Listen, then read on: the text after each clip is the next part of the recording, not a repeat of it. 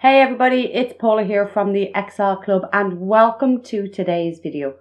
What we're going to look at in today's video is the use of advanced filter to extract data with one criteria.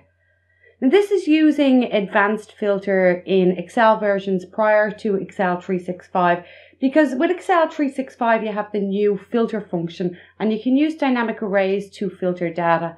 So for those that aren't using Excel 365, the advanced filter to extract data with one criteria or multiple criteria is the way to go.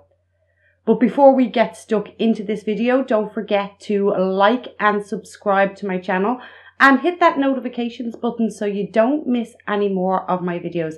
And please do give this video a thumbs up. If you like the content here, also please feel free to hop over to my website. You'll find a link below the video. So let's get stuck in now to looking at extracting data with one criteria using advanced filter in Excel. In this video, I want to take a look at the use of advanced filters to extract data with one criteria. So we have a table of data and it contains dates, products, sales rep, region, cost, price, unit sold, sales value and profit.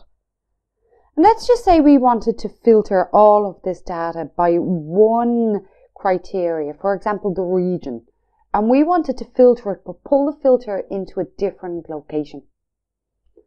Well, we can use the advanced filters to do this, and when you're using the advanced filters, it's very important that you set up your criteria table in a specific way. So to set up the criteria table, you must have all of the headers of your original data set must be placed in its own table. This is called your criteria table. Now, when you only have one criteria, all you need to do is add the criteria under the right header. For example, we want to filter this table by just all of the sales for Dublin. Then go to Data, and in Data go to Advanced. And Advanced says, do you want to filter the list in its place or do you want to copy to another location? We're going to copy it to another location. Then it asks you for the list range, and this selects all of the data in the range that you want to filter from.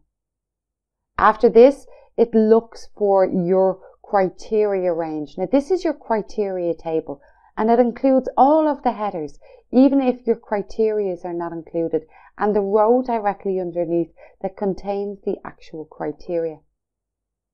Then where do you want to copy it to? Well, we're going to copy it over here. And finally, do we want unique records only? Well, no.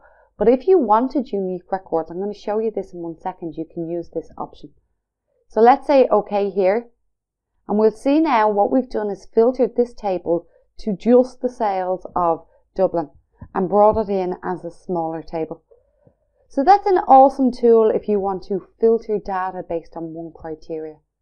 What we'll do is look at filtering data based on two criteria in the next video.